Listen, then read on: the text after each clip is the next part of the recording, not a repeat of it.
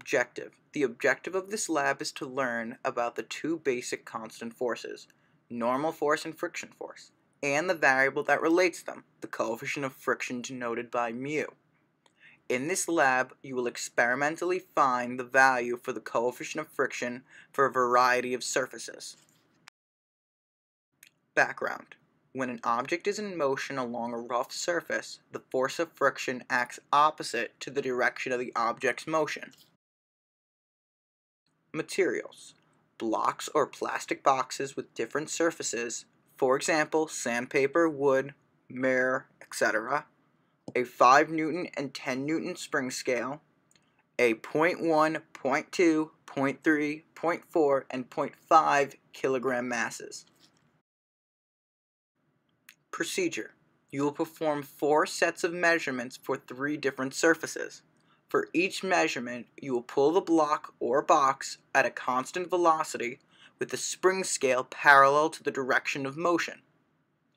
The reading that you record on the spring scale will give the applied force and is equivalent to the friction force that the block experiences. 1. Above the data table, write the material of the surface of the block/box and the surface on which you will be pulling the block/box. Step 2. Using a spring scale, measure the weight of the block or box and record the weight of the block in newtons in the data table. 3. You will add weight onto the block/box with masses such as 0.1, 0.2, 0.3, etc. kilograms that work well. Select 4 different masses, combinations, and find the weight of each mass, m times g, and record this as the added weight in the table. Step 4. Add the weight of the block and the added weight and record this as total weight in the table. Step 5. The normal force is equal to the total weight. Copy the total weight values to FNormal in the table. Step 6. For each of the added weights, pull the block or box at a constant velocity with the spring scale parallel to the direction of motion.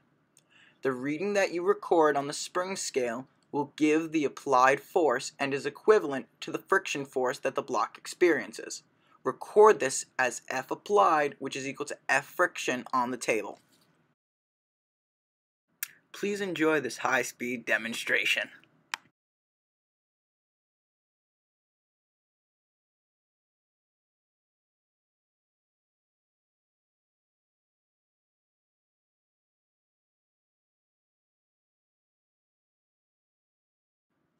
The application question should be answered as a class. Thank you for your participation in this online lab. See you next time.